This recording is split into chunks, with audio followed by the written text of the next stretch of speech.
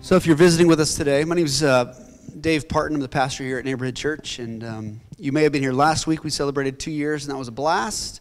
This week, as we continue through the Thanksgiving season, continue to pray for those that are traveling and all. There's a lot of cool things going on. I'll share some things at the end of the service today. But this morning, I'm not preaching. This morning, in a second, I'm going to invite Jess up. And just let you guys know a few things about kind of what's happening in our church. One of them is, one of my desires in starting a church is to have a church where everybody gets to use their gifts. And a lot of the churches that I've been to in the past, you pretty much, 50 weeks out of the year you had, whoever the lead pastor was preach.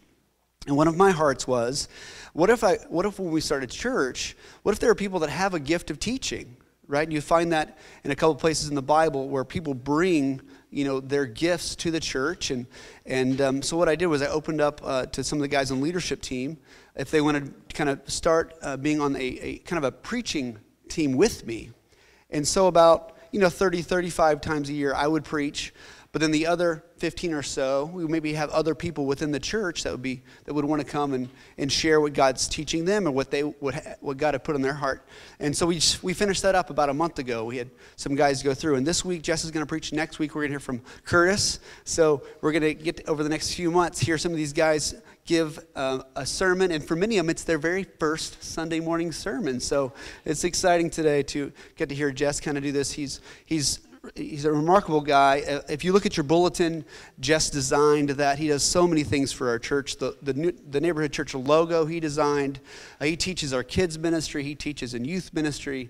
So Jess, I can't go through the list of things Jess and Maria do for our church, but I'm going to have Jess come up and I'm going to pray for him, and then we're going to hear him give us God's word.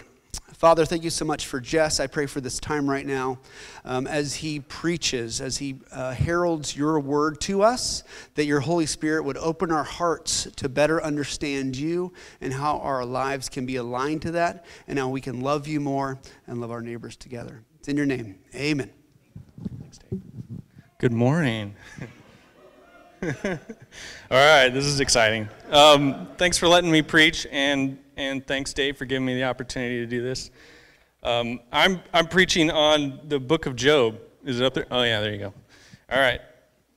So when Dave approached me about this and the other guys, we had to pick a verse or a bunch of verses, and mine is at the end of the book of Job.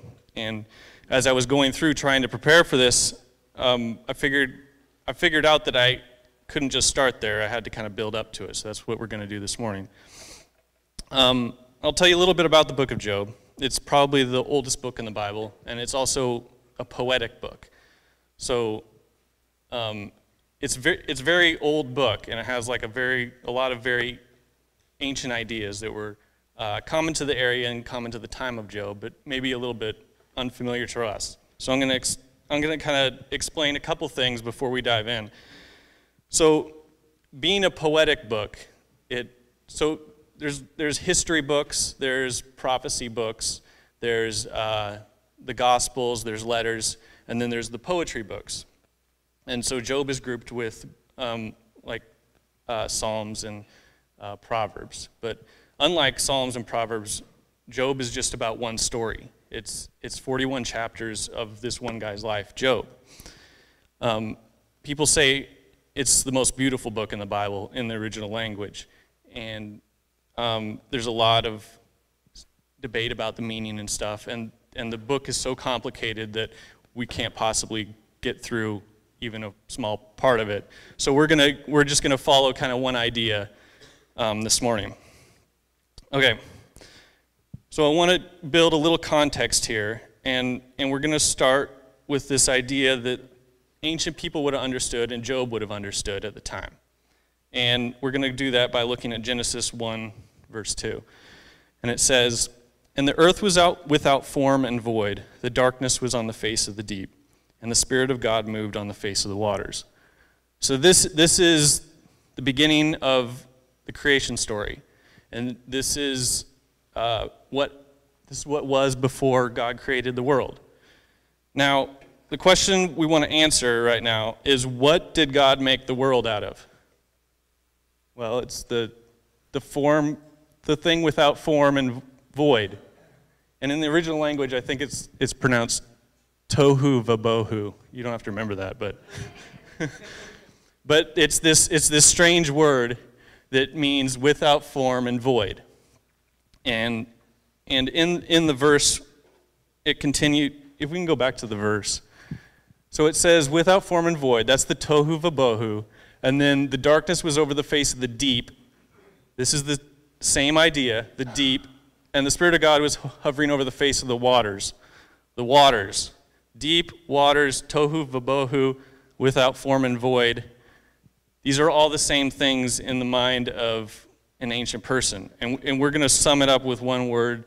We're just going to call it chaos. So go to the next slide here. So so we got to picture these all as symbolizing the same thing. And this is what was before creation. So this is the raw material God uses to create. This is what God makes things out of. This is the clay that the potter works with. This is the wood that the carpenter works with. God works with tohu vabohu, the chaos. He works with chaos. And he makes stuff out of it, and he makes good things out of it. Okay. So in the ancient world, sometimes they would personify this. So they would make it into a character. Instead of just being chaos, it was a character in a story. And this character was a dragon. And most likely it's a sea serpent. And so when ancient peoples would tell stories about creation, sometimes they would say God fought the sea serpent and created the world out of it, or renewed creation or something. So you can see, and it's similar to what happens in Genesis, that God sees the chaos and he speaks a word into it and separates the darkness from the light, and he separates the land from the sea, and he creates the world. Well, it's the same idea, except it's just a battle instead. It's the God versus the sea serpent or dragon. Okay, does this all make sense? Am I going too quick? Okay. All right, so just keep that in mind, and now we're going to start into the book of Job. Okay, I'm just going to read from Job chapter 1. There was a man in the land of Uz whose name was Job, and that man was blameless and upright, and one who feared God and turned away from evil. There were born to him 7 sons and 3 daughters. He possessed 7,000 sheep, 3,000 camels, 500 yoke of oxen, and 500 female donkeys, and very many servants, so that this man was the greatest of all people in the east. His sons used to go and hold a feast in the house of each one on his day, and they would send and invite their 3 sisters to eat and drink with them. And when the days of the feast had run their course, Job would send and consecrate them, and he would rise early in the morning and offer burnt offerings according to the number of them all. For Job said, "It may be that my children have sinned and cursed God in their hearts." Thus Job did continually. Okay, so this is the introduction to the book. This is the introduction of who Job is, and we learn 3 things about him. We learn that Job's righteous, he's very wealthy, and he has a loving family. And so I just want to talk about each one of these. So Job's righteousness, it says that he was blameless and upright. And this has the meaning that he was complete and without defect. So but he was not perfect. It doesn't mean he was a perfect man. It means that he was the best man there could be. And says he feared God and turned away evil. Job was also wealthy. He had all these sheep and camel and oxen and donkeys. I just want to say that each one of these animals represented entirely different industries at the time. So the sheep, the wool was used in textiles and clothing and linens, as well as being sold for meat. The camels that he had 3,000 camels. Camels were used for trade. The longest and most difficult trade routes in the world at the time were all traveled by camel. And so Job is importing and exporting goods from all over the world. My phone flipped on me. And then he has all these oxen, these 500 oxen. And that has to do with agriculture, and you imagine how many fields you have to plow if you have 500 oxen to do it.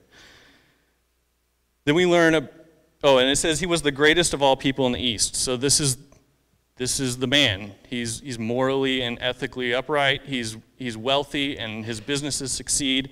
And then we learn about his family, and he has 7 sons and 3 daughters, and they're all grown, and they have their own houses and estates. And it says that it said each one on their day everyone would gather. That's their birthday. So every time one would have their birthday, all the brothers and sisters would gather at their house, and they would celebrate. And this is what we know about the family. Okay. I'm going to continue reading in Job right where we left off, and the scene changes, and we come to a scene in heaven. And God is up there, and he's gathering the angels, and the scene is God managing the universe. That's what we need to think of this as. He's delegating responsibility and just making sure the universe is run correctly. Now there was a day when the sons of God came to present themselves before the Lord. That's the angels. And Satan was also among them. The Lord said to Satan, "From where have you come?" Satan answered the Lord and said, "From going to and fro on the earth and from walking up and down upon it." And the Lord said to Satan, "Have you considered my servant Job? There is none like him on the earth, a blameless and upright man who fears God and turns away from evil." Then Satan answered the Lord and said, Does Job fear God for no reason? Have you not put a hedge around him and his house and all that he has on every side? You have blessed the work of his hands, and his possessions have increased in the land. But stretch out your hand and touch all he has, and he will curse you to your face. And the Lord said to Satan, "Behold, all that he has is in your hand. Only against him do not stretch out your hand." So Satan went from the presence of the Lord. So I just want to kind of go through this and talk about a couple things. Okay, so Satan shows up as the angels are coming to report to God, and this is not common. So Satan's there, and God says, "Where have you come from?" And Satan says, "Going to and fro in the earth, walking up and down upon it."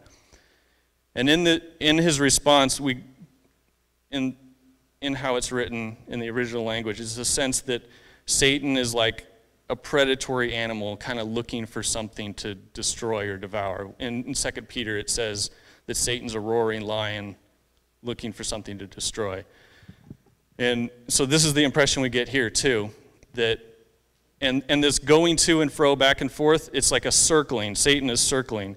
And I was reading a little bit about sharks yesterday, and sharks will circle whatever they're kind of investigating to try to see what it is.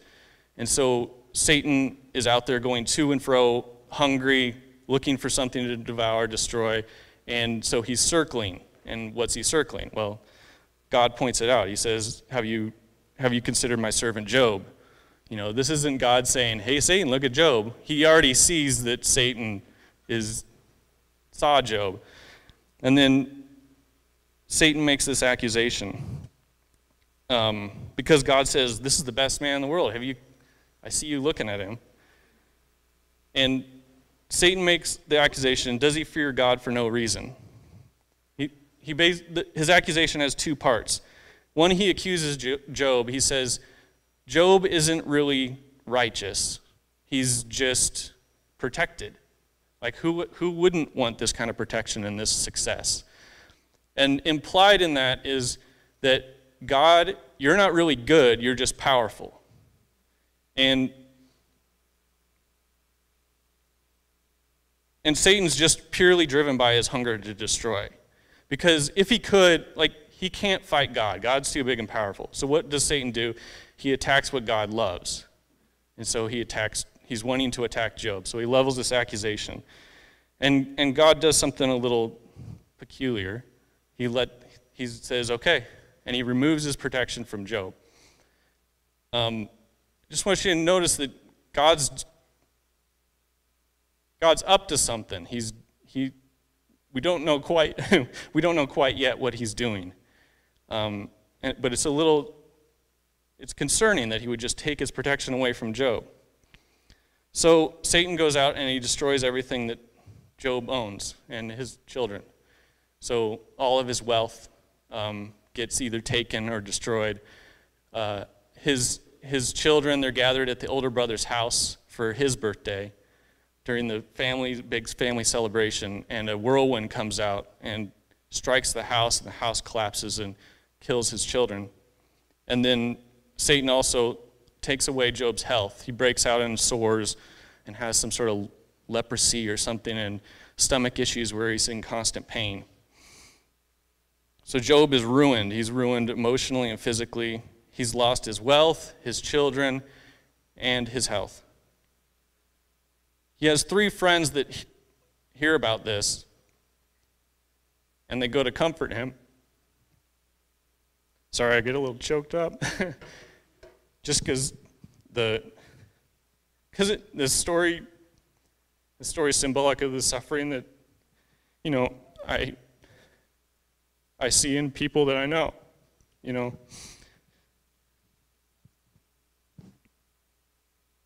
Okay. So his friends come and they don't recognize him because he's just the shell of a man that he used to be. There's a picture of him and his 3 friends.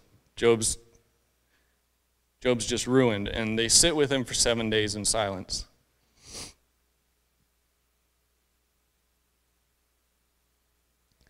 So Job speaks first after 7 days, and this is what he says. Let me just tell you that we're into chapter 3. Now, chapter 3 through, I think it's 38, 37. So like 35 chapters of the book of Job. Most of the book of Job it's all this poetry, and it's Job and his friends going back and forth, talking about his suffering. So this is what Job says. That night, the night he was born, I got to tell you, he's cursing the day he was born. He's cursing his birth. And this is significant because what was most important to the family? The birthday.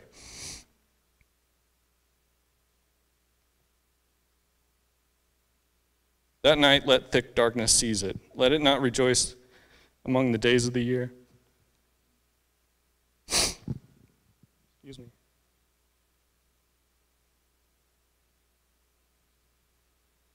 Let it not come into the number of the months. Behold, let the night be barren. Let no joyful cry enter it.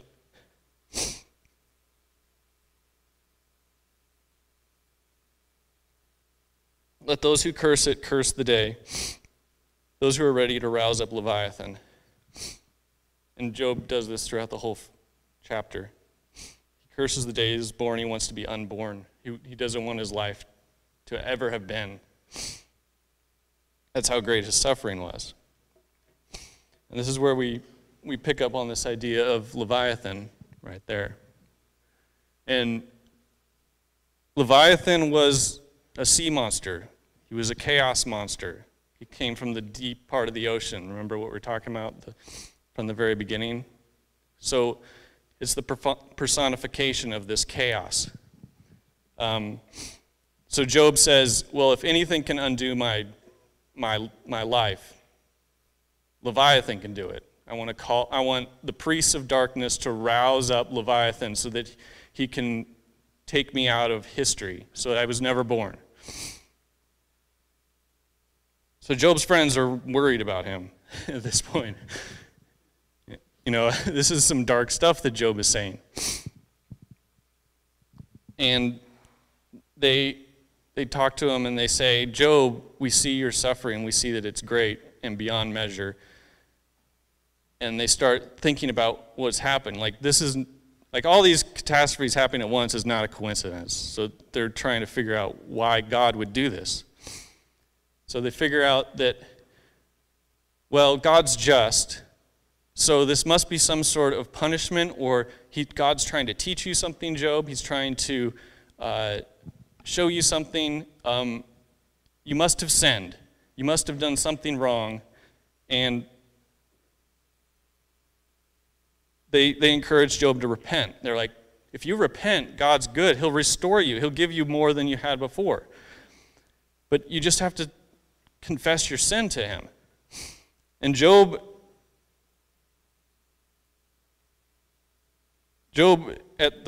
hearing this, he's offended and outraged because he says, I didn't do anything. I don't deserve this.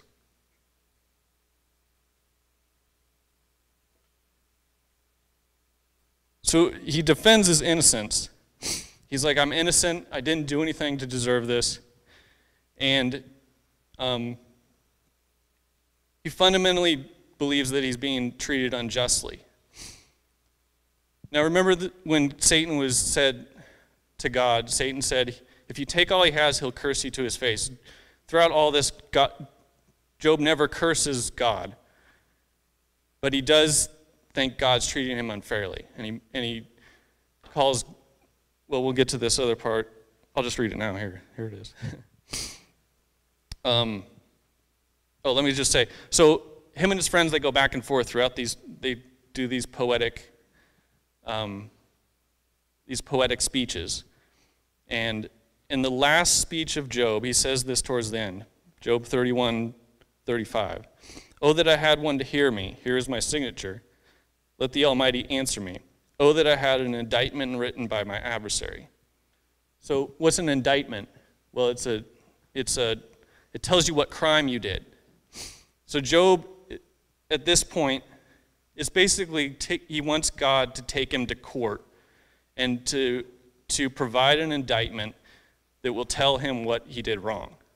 And Job doesn't even think that in the court scene, he doesn't even think he'll be proven correct. He thinks God will bring something against him that's wrong.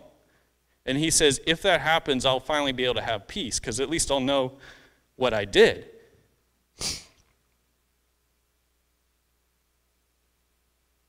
So, Job, here's my signature, let the Almighty answer me. That's like signing legal documents. And a fourth friend of Job's appears in the story and talks, and while he talks, a storm begins to build. And the storm comes, and God's in the storm. And it's God's turn to speak. And he says, in Job 38, then the Lord answered Job out of the whirlwind and said, who is this that darkens counsel by words without knowledge? Dressed for action like a man. I will question you and make it known to me. Where were you when I laid the foundations of the earth? Tell me if you have understanding. Who determined its measurements? Surely you know. Or who stretched the line upon it? God is not happy with this idea of having to indict Job. And he's also not happy about the idea that Job thinks he's being treated unjustly. So,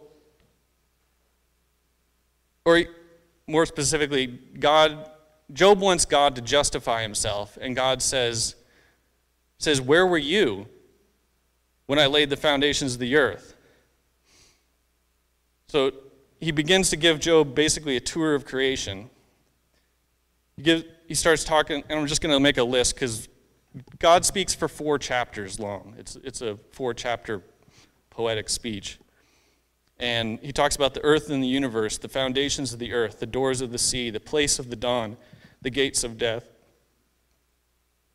Then he continues on to the stars and constellations, the storehouses of snow and hail. And then he talks about the animal kingdom. He talks about the lion hunting for its hungry cubs, the mountain goats giving birth in the unknown, the wild donkey searching for a place to graze, the wild ox's purposelessness and strength, the ostrich's foolishness and speed, the hawk and eagle making their home in the mountaintops. Job wants an answer. He wants an indictment. And God instead shows him his glory.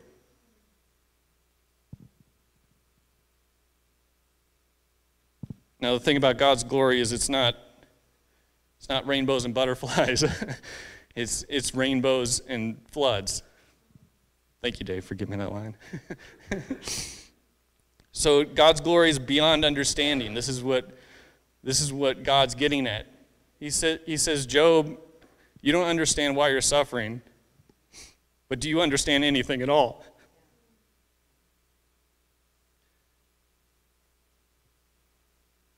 So God's glory is both terrible and wild, and awe-inspiring and wonderful. And God shows that the world he made is a glorious world, and it's not a safe world. And it's a good world, but it's not one we can understand. And so Job realizes he was wrong, that this wasn't about punishment or justice. It was about God's glory.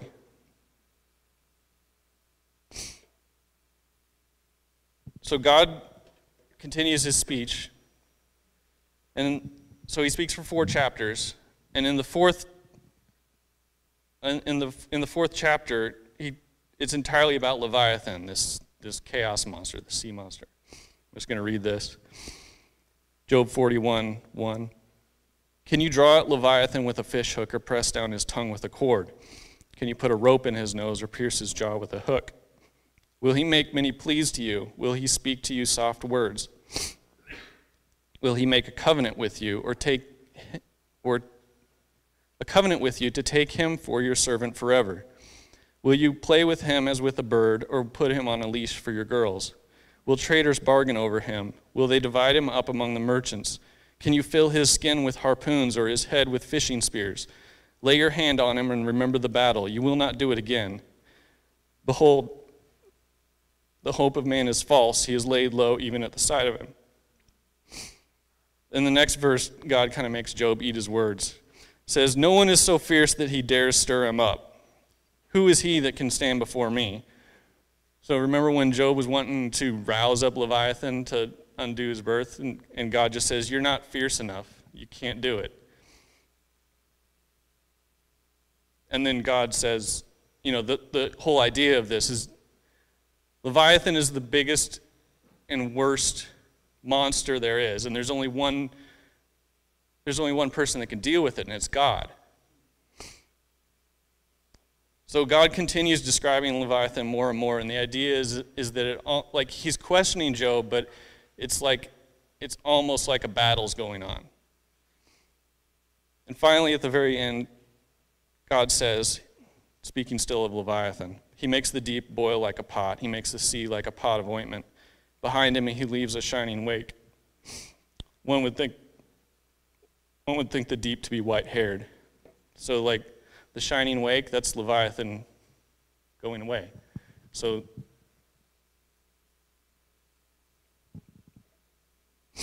Leviathan is gone. Then Job replies, I know you can do all things and that no purpose of yours can be thwarted. I have heard of you by hearing of the ear, but now my eyes see you. Therefore I despise myself and repent in dust and ashes. And after this, God restores Job. God rebukes Job's friends for talking wrongly about God. And he says that Job spoke correctly about me. And so Job was not perfect in his suffering, but he didn't sin, and he never cursed God. So Job succeeded. God trusted Job to behave righteously, and he did it. So why did he, what was this all about? So let me try to connect the dots from the beginning. So Leviathan is the chaos monster, and he represents the chaos and suffering that overcame Job's life, right? So Leviathan is already had descended on Job with the destruction of with his children, with his family, with his wealth, and with his health. And remember that chaos, that tohu vabohu, that's the raw materials God creates out of, right? So when God talks to Job about Leviathan,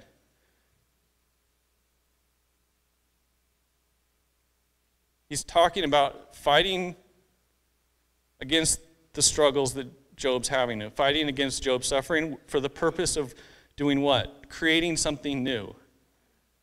Because that's the raw materials God works with. Does this make sense? All right. So, I mean, it's at this point like our modern minds kind of kick in and we'll be like, well, this is a nice story and all, but, why couldn't God just do something without all this chaos and suffering? That's a good question, because it doesn't seem fair. And that was Job's whole point. This isn't just, this isn't fair. And God comes along and says, this is how the world's created. This is how I do everything that I do. This is the raw materials I work with. And so Job is actually a reflection of, or a shadow of, another righteous man that was chosen to suffer, Jesus. So it's the same story. Jesus, through his weakness,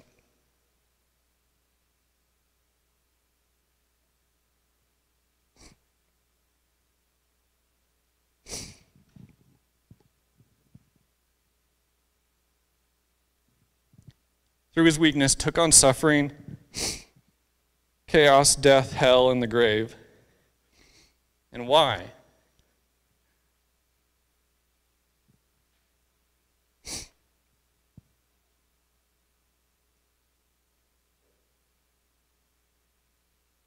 He did it to make all things new.